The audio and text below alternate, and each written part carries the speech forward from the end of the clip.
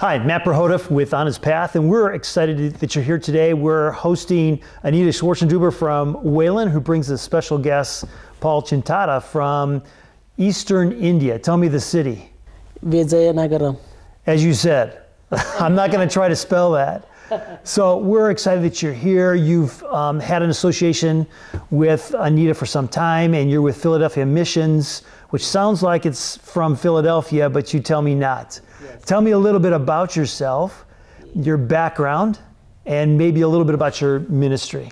Yeah, I am Paul Chintada from India.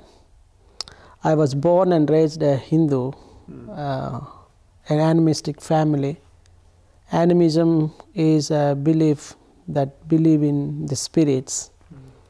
Everything is God for them.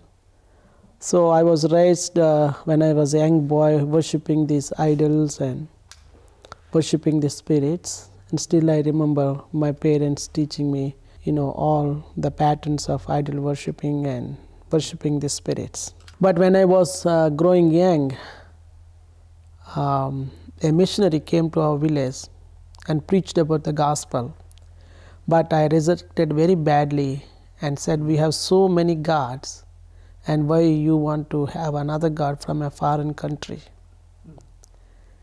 And during that time, I felt very sad about him, but he kept on coming and sharing the gospel with me.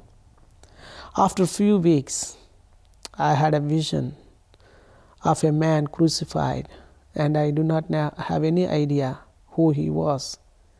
And then I found out he is Jesus Christ, and who died for my sins, and I became a Christian. And also I became an active member in the church, helping my pastor and helping others.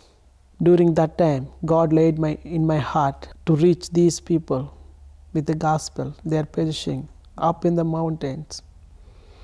Nobody goes there. And God prepared me and is calling me to go there.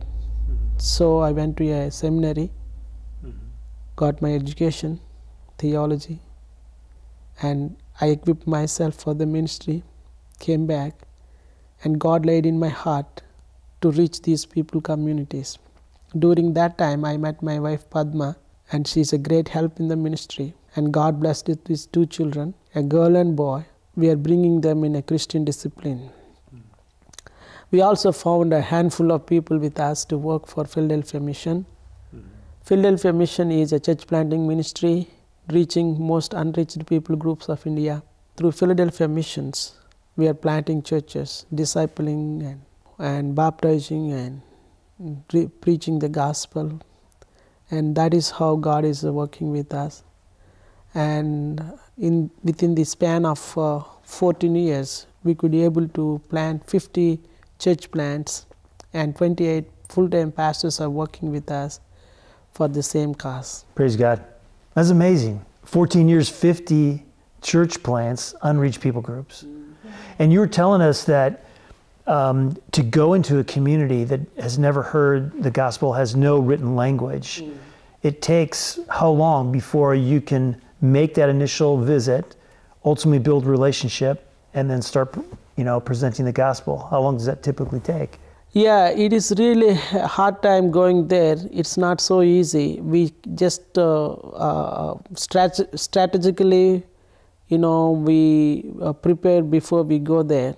So when we go up to the foot of the mountain, and then from there we walk 3 hours or 4 hours to reach those mountain villages.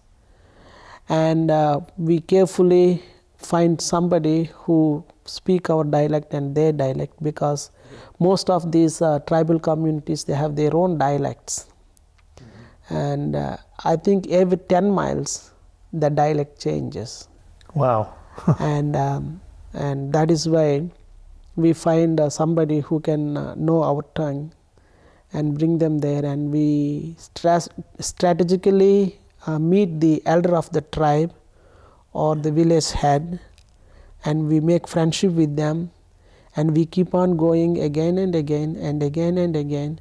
When they are ready to listen the gospel, we will speak the gospel to them, share the love of Jesus, and also talk about the faith in God God of the Bible. And slowly, we bring them into Christian faith. It will take like a year or more to bring those people into Christianity or Christian faith. And recently, in 4 years ago, we went to a village which is far away from us, middle of the mountains. 60 families are living there. When we went there, the villagers are appreciating because nobody goes there, it is us. We went there for the first time. And slowly they were responding to us positively. And all the 60 families turned to the Lord now. And we have a church plant in that small village, in that mountain village. And we are praising God for everything what God is doing through us. Praise God. Okay, so Anita, I'm going to draw you into this. So how does Wayland, Iowa and Anita Swartzendruber get connected with, Eastern India? I love going on mission trips. Oh, there you go. My first mission trip was with a Globe to Russia, and then lots of trips to Mexico and Nicaragua and China. And then the group from Mexico took me with them, a couple of my friends and I, to India, a new place. Paul became our translator. He was then a Bible college student. Oh, I see. I see. He was assigned to the three of us to take us to little churches, and we would have worship and sing and preach, and I would draw prophetic pictures, and it was a great time. That we pushed in 15 years, isn't it? Oh, in 2000 we first went. Yeah. A couple times and he was our translator. Then in 2005 he had his ministry going and invited us there. You still are a very good translator, I'm sure. Oh yeah. How many languages do you know?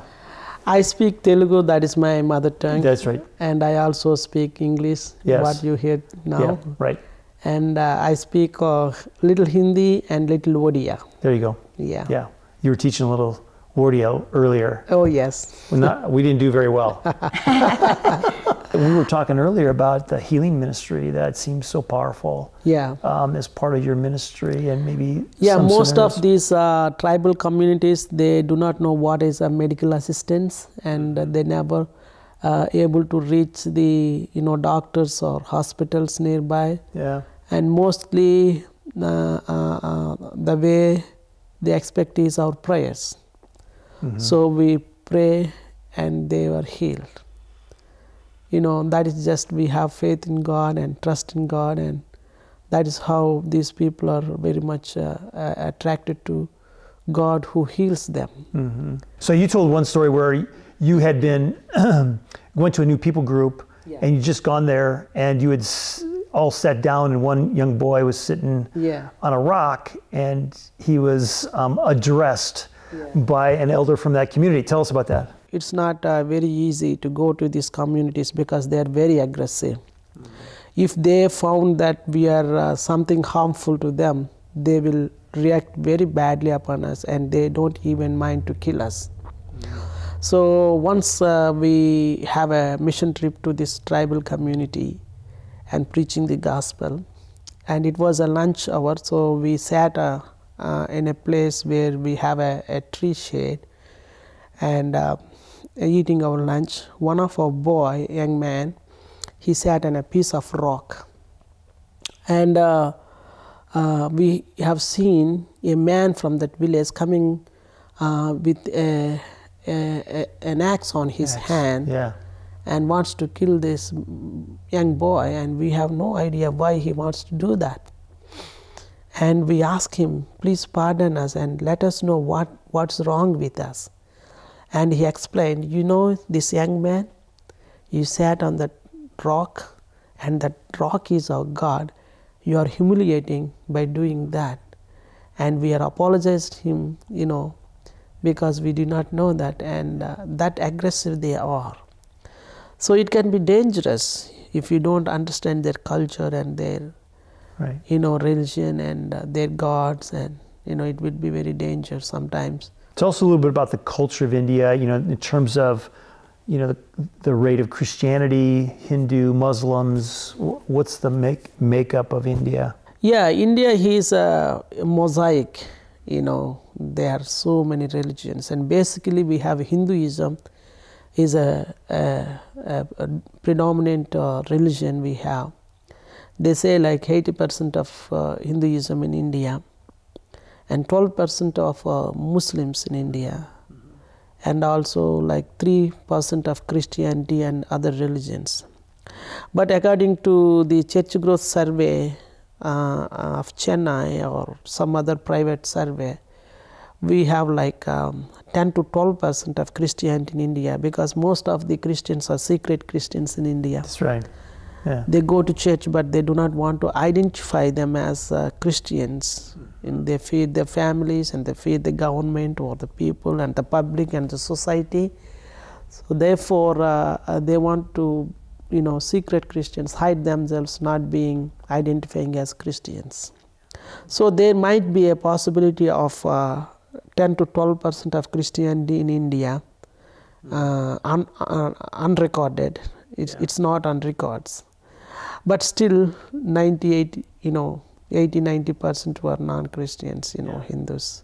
So Hindus, they want to establish the, Hindutva philosophy and Hinduism back in India. Mm-hmm. Yeah, so that is why they are more aggressive. Yes. Very, very much aggressive. But the Christians did a great things to India, Yeah. for the nation building. Most of the schools, and they have hospitals, schools, and they are doing very good part to contribute for the nation building in India. But this fundamental Hindus, they do not understand that, and in response to that, they are trying to persecute Christians in a more, different way. Yeah. It's amazing the work you're doing, brother. Yeah. And Anita, just fun to have you bring him and visit. And it's amazing how God works. Yeah. It's a miracle that you have connected Wayland. Yeah, that's what I always use. God is connected us all the way around the globe and on the other side of the ocean. Yeah. Just like that, It's the great connector. And it's God's plan, and there is no limits for Him. The only thing that we need is to trust Him just like a child trusts his father. That's right. So we had just talked earlier about how that all comes together in Romans 8:28, and I wondered if you could take your Bible and read for us that special passage. Yeah, this is one of my favorite passages from the Bible, Romans, chapter 8, verse 28 and 29.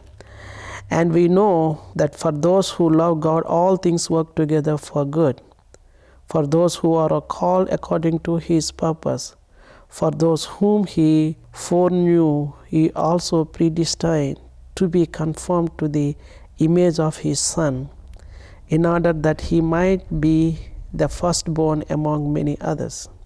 And those whom He predestined, He also called. And those whom He called, He also justified.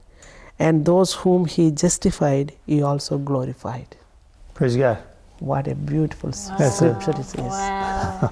And He predestined, He called, and He justified, He glorified.